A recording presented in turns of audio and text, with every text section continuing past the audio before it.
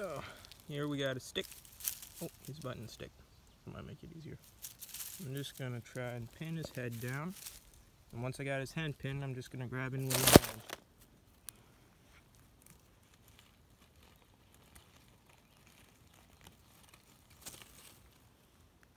my hand. Alright, so what I did is I grabbed him underneath the jaw so he couldn't bite me.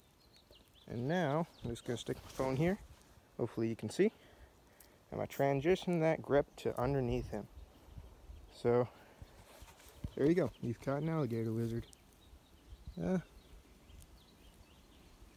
Pretty little guys. And surprisingly, for their size, they have quite a large bite force.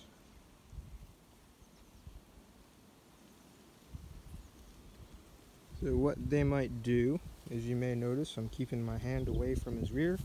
That's because he will poop on me in a defense mechanism.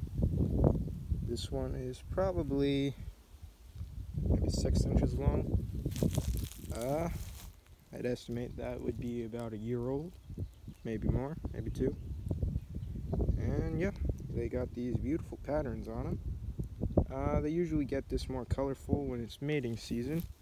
I have absolutely no idea how to tell whether the male or female.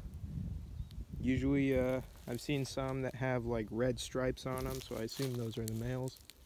Or not red stripes, just like red dots, colorful dots. Yeah.